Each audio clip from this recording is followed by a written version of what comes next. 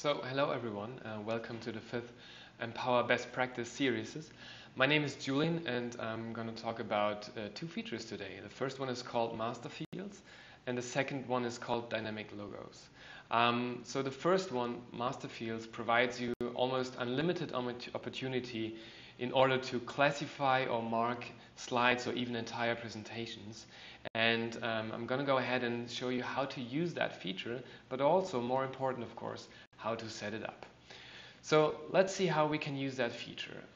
Within the Empower ribbon, you can see a button called Presentation Settings. So if I click on that button, you can see it opens this dialog box right here.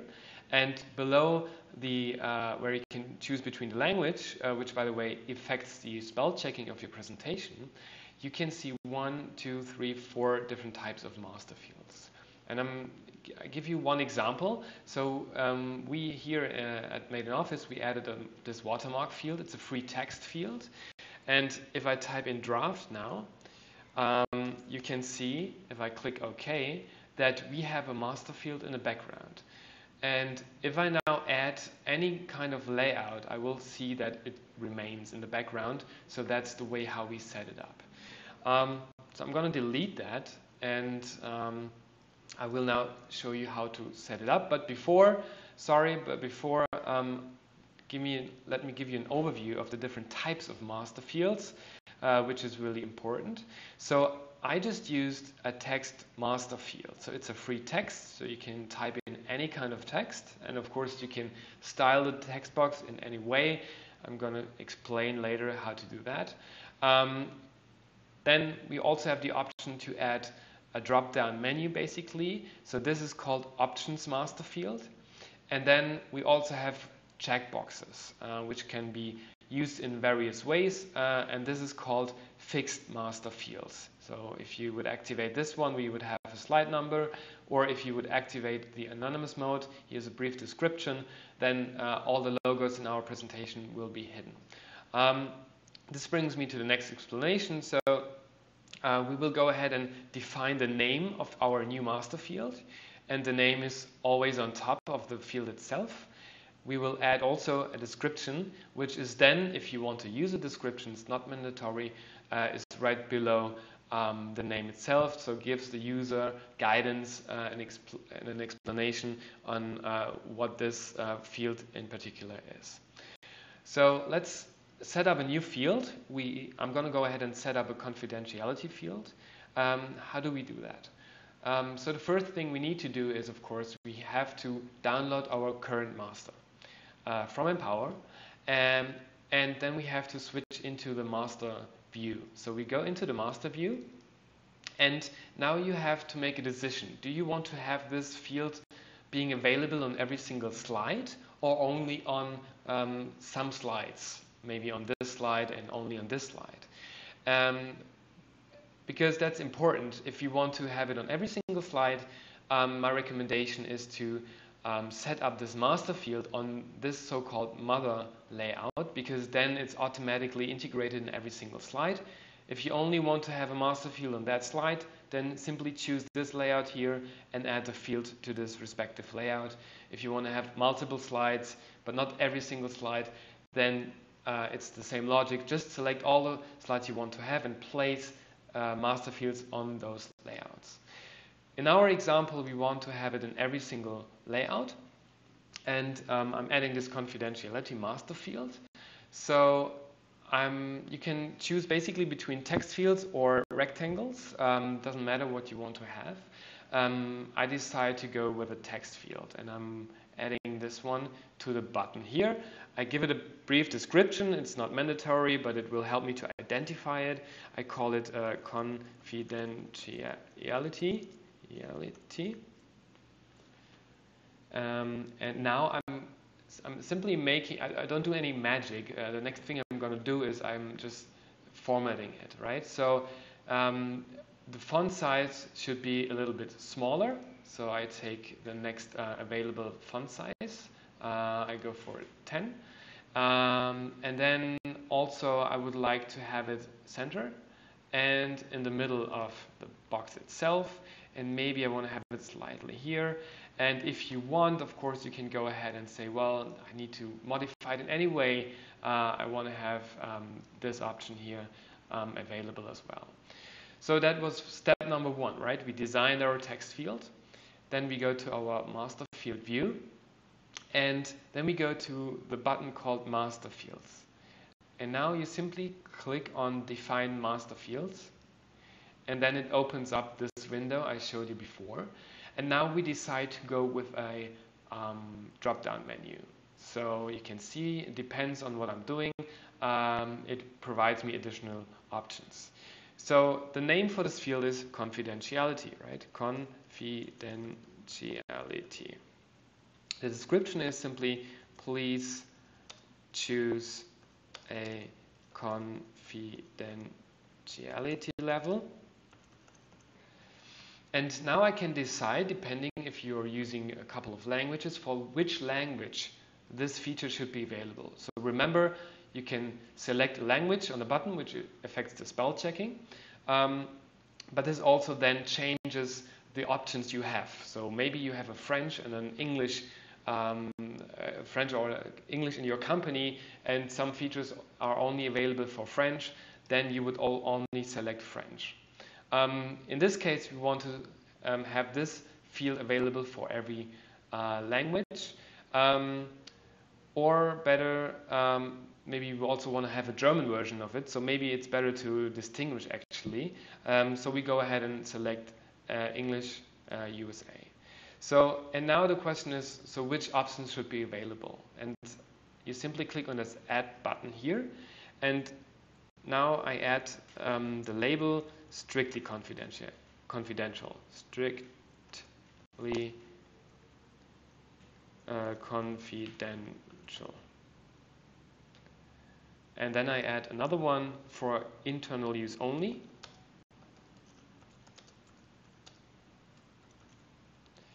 And then I'm fine. If you want to change the order, you can use those arrows here. So if you have a couple of options. And then the last thing you need to decide is that a mandatory field, yes or no? If it should be a mandatory field, you can turn it on, and then every user has to make a decision. If not, it's just a free choice for every user. I'm now clicking OK. And if I now want to have a German version, I just go ahead and copy and paste it. I'm not going to doing it. And so I have a second one like this, and I position it at the same place and the same position, and I'm opening it up, and then I change the language to German or French, whatever, and of course I'm going to change it into a French version of strictly confidential, and also in a French version of for internal use only. So, but that's it. And the next step I need to do is, I don't want to see it, right? So I'm go ahead and hide the master fields. Now I'm closing the master view, and now you have to upload it into Empower so that's available for everyone, but let's see if it's already available.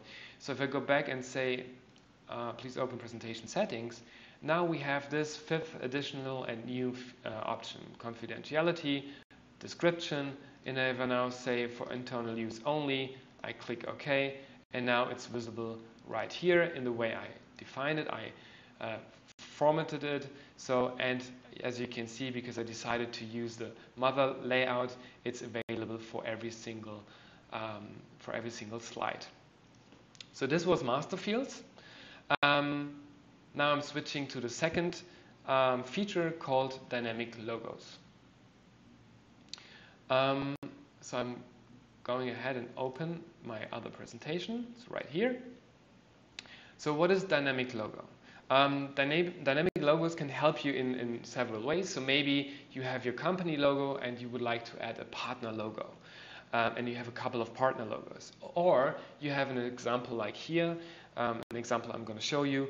You have basically a couple of masters, but you want to reduce it to only a single master because you have, let's say, 5 brands, and in the past, for every single brand, you would have 5 different masters, but your master is really consistent. So actually the only thing that differs is the logo itself. With the dynamic logo feature, you can reduce the amount of masters to a single master and just use the master or the dynamic logo feature.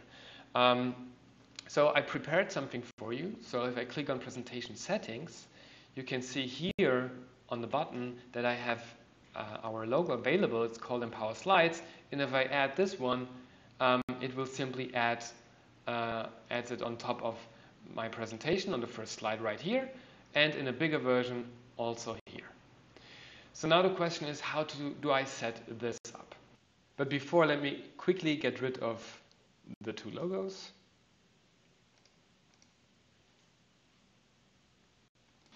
So the first thing you need to do is you need your help of your IT. Because the first thing we need to do is we have to define a folder where you can store all your logos. And we need to connect this folder to the presentation settings button. So it's a special folder. How do we do that? We can go into the library, and then as you can see right here, there's a folder called logos. And now we need the ID of this folder. That's something you still can do. So you can click on it, right click on it, and say copy link to clipboard.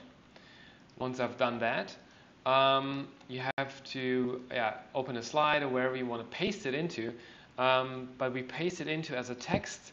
And then what's essential here is that you're using this string here and forward this string as a text to your IT. And your IT then goes ahead, opens the Empower database on the server, goes into the table settings plane, and then on the right hand side, as you can see, there's a row called logo folder. Then your IT has to paste it into this field here. And once that's done, then this folder in the library is connected to our feature presentation settings. All right, so once that's done, then you can do the rest on your own. So I showed you the Empower Slides logo. Now I would like to add the Made in Office logo. So we want to use a single master and exchange it, or we want to have the option to choose different logos. Empower Slide logo and the Made in Office logo. And the first thing you can do is you can insert a picture. So you go to your pictures, and here we have a small version of the Made in Office logo and a big one. And first we take care of the small version. And now you can basically position it wherever you want, right? So you can position it right here. You can make it as big as you want. So it's completely up to you where it is and how big it is. So once you defined the position and the size, you simply save it into the Empower library. So you click on Save As. Now please be aware that this is a white logo, so we need a gray background. So that's why I'm activating this feature here on the right button. And we give it a name. And so the name is Made in Office for the logo. And now we have a hashtag, and I'm talking about this hashtag in a little while. And we say maybe Mio small. Okay, so this hashtag is very essential in order to connect this logo, which we are about to save, to the logo or to the layout where we want to position it. So I click on OK. I'm storing it into the library, and I can basically delete it right now. And now the next thing I have to do is I go into the master view again. And now, likewise for the master fields, you have to decide where do you want to insert the logo later on. If you want to insert on every single slide, again, then you would use the mother layout. But if you want to only add it to a specific layout, like in our case here, you just select the specific layout. The next thing is you insert again a rectangle or any kind of shape. You position it wherever you want. It's not really, doesn't really matter. We could position it right here or there. It doesn't matter. But just for orientation, we put it right here. And then we go to our master view and click on Logo Placeholder. And then we click on Define Logo Placeholder right here. All right. Now it gives me the feedback. The placeholder have been set successfully.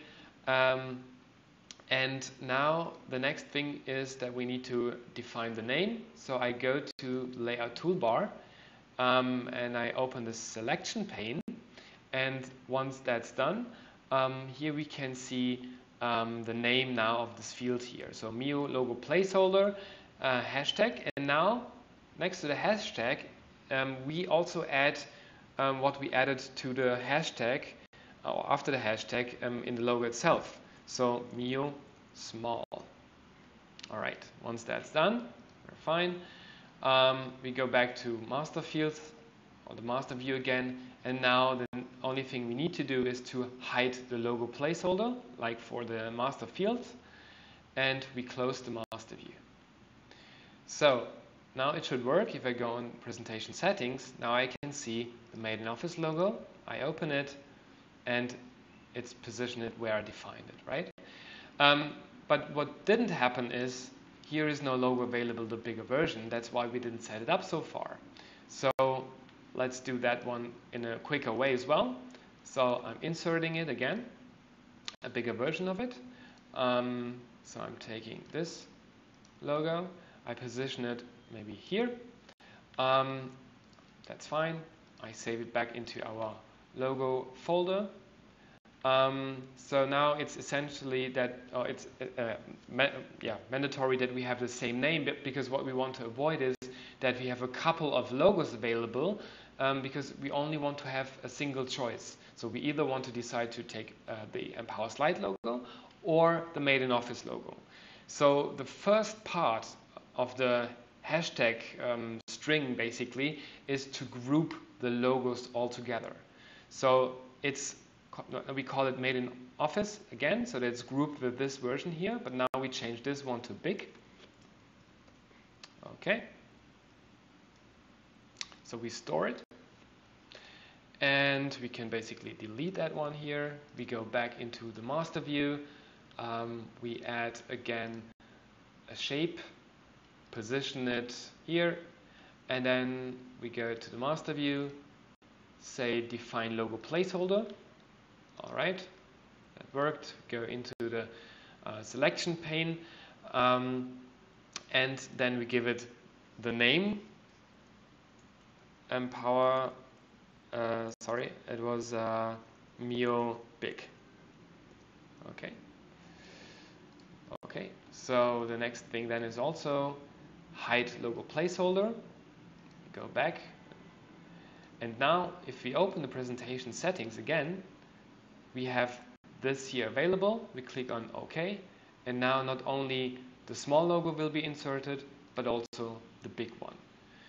And the last thing I want to tell you is that you can also set a default. So if you want to choose a logo as a default, so they don't have to make this decision again and again, simply set one logo as a default one, and if you open up PowerPoint the next time, it will be automatically available. All right, so that was it. I hope I could give you an overview of those two features. If you have any questions, if there's something we need to explain in more detail, please send us an email to empower@madeinoffice.com. If you have any questions, send us an email to empower@madeinoffice.com. Thank you and have a nice day.